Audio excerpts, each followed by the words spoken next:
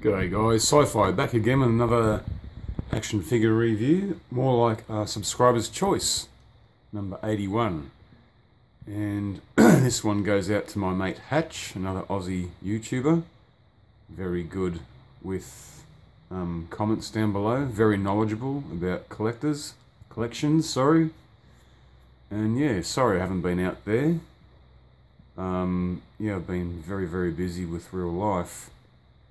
And I won't actually describe all of that, you don't need to know, but yeah, work is hard and other things have been coming up as well, real life stuff, but we'll talk about that later. But anyway, so Hatch said, could you show me your Umpah Stay figure? If you don't know who Umpah Stay is, you're going to find out pretty shortly. So here we go. Umpah Stay. Let's hopefully get some focus in on that. There we go. That's Umpah Stay and his buddy Akrev from Return of the Jedi re-released movie. These weren't in the original. The Jabba the Hutt's band was very much only like a three-piece with a singer, and then they suddenly added all sorts of aspects to it, other musicians and dancers. So here we go. How cool. These figures, this Umpah Stay was released in 2007 on the 30th anniversary card, and believe it or not, Akrev was released in the Legacy collection a couple of years later, but they all joined together with the drums. So yeah, he's the big heavy Klartoonian drummer. Check it out, pretty solid figures. Will go from right to left. Check out that. About 10 points of articulation, swivel elbows. I know some of you guys don't like it, and the ankle swivel, wrist swivel. That might make it another 2, so 12 points. Also, let's have a quick squiz. His hat does come off, if I can get it off. There we go. Yeah. But in the movie, he has this shawl on his head. It's on fairly nicely. It's pretty cool. Now, as I said, solid figures. Back in the day, they made these figures. There was a lot of plastic involved in it and a lot of detail. Look at the clothing, face sculpt, everything, even little.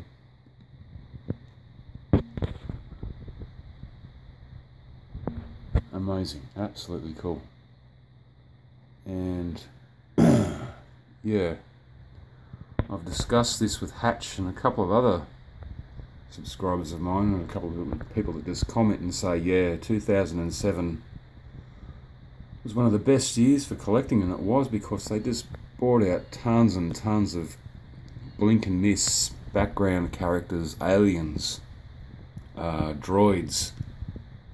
Yeah, you don't see that much these days. It's just repacks of bloody Anakin Skywalker or Obi-Wan or C-3PO or whatever. But anyways, getting back to this, I'm not going to rant about that. Yeah, the drum, or it's just known as a power drum. It comes in 2 sections. Comes with these foot pegs, which they're useless, because I mean, yeah, I've got my guys on stands just so I can move them around without them tipping over. But it's way too high off the ground. So anyway, so when they're packed, those fold like so. Then you can just quickly spring them back. Hopefully, yeah. And then you put them together. So yeah, one line of figure. Two separate lines, and they both managed to join together, the Legacy collection and the 30th anniversary. So yeah, here's Akrev of the Weequay species. What's he? Shrilur, from the planet Shrilur. He's a Shrilurian from the Shrilurian monastery that worships thunder gods. That's where he got the idea to play drums, so it says in Star Wars lore. And again, Hasbro did not muck around. probably about 12 points of articulation, but they could have repacked his head, like he's a Weequay. Could have done the skiff guard instead. No, look, new face, gave him an earring, and also his braids are coloured. How nice is that? How cool, everything from the clothing, the detail, the paintwork. Just such colourful figures, both of them. And I tell you, if you're a hut displayer, this was the line. These were some of the guys to get, along with the other musicians and dancers. Yeah.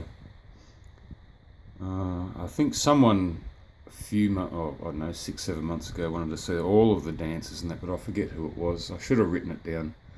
These days, when anyone asks for a subscriber's choice, I write it down so I don't forget. And if you do want to see anything of any line of figures, I will drop me a comment down below and I'll let you know. What do you reckon? I love these guys, and yeah, again, Hatch was a great time to collect back in the day. They had everything out then, everything from Clone Wars cartoons, creature cantinas, figures, hut figures, droids, amazing. And I had a quick squiz as well, because I mean, you probably say, how much will these cost? Well, back in the day, they cost the normal price. I got the Unpaste on a very cool Australian website called CaseFresh. Australian buyers and a couple of American buyers, JCCG, he understands. CaseFresh were great. You just bought the whole box, the whole set, and free packaging if you bought over $80, which was definitely over the card, over every card that you can get in the case. So the last one I found of Unpaste on eBay, and it could have been an old page. Excuse me.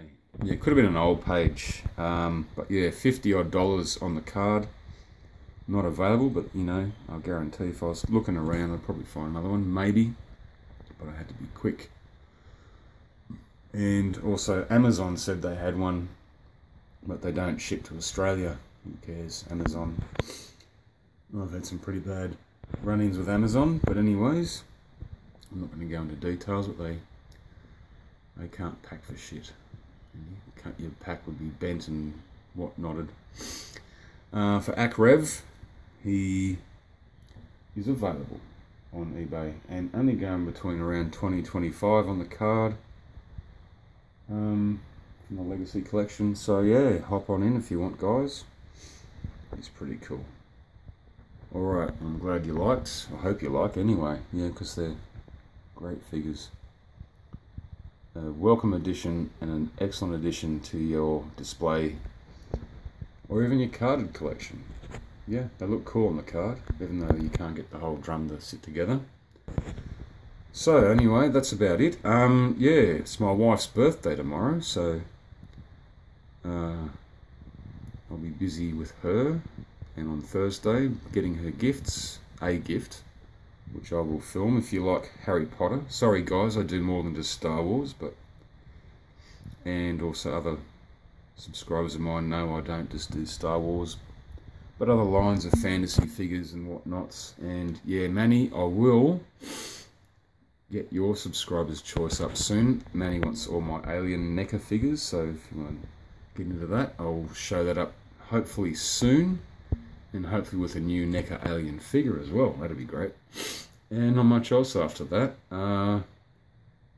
Yeah, so my wife's Prezi that I'm going to get her, and Manny's subscriber choice. But yeah, I don't know, not much else coming up. My mother's birthday's around the corner after that, and then after that is Christmas. I am working over Christmas and still need more shells. There's nothing new in the Last Jedi collection. Yeah, amazing, eh? Some of these Last Jedi figures, the amount of plastic involved, and compare it to this. You know, these are solid figures. They do stand well. I'm just using them so I can move them around without tipping, as I said before. Yeah, I knew I had something else to say, but I forget it. But anyways, Yep. If anything else comes up, I will review it. Anything new in the way of Star Wars or any other line of figure that I collect. Yeah, hope you enjoyed. Again, whatever figure you want to see, drop your comment down below. I will do it. Alright. There we go. Anyways, yeah, Sci-Fi out. Hopefully to catch up with your videos soon. I'll see you all then. The Force is with you. Always.